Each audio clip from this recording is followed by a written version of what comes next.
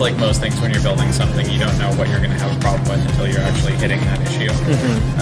And then you just kind of keep iterating solutions until something ends up working, and then you move on until you hit something else. So the primary goals of our project was to pick technologies that we weren't familiar with so we could learn. And so that's been a learning experience, as you might imagine.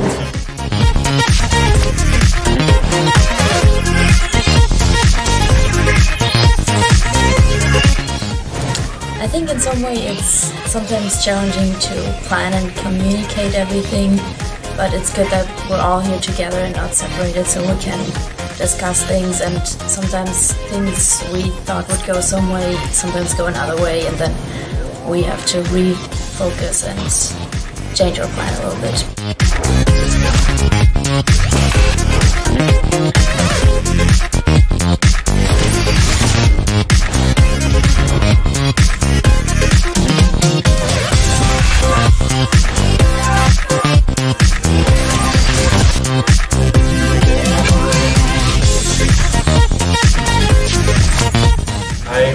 Recommend having at least some sort of idea beforehand, so that if you're going to use an API, you can study about how to use the API, because implementing your APIs is not really the project, so getting good with APIs beforehand will always speed up your process and possibly add more functionality by the deadline.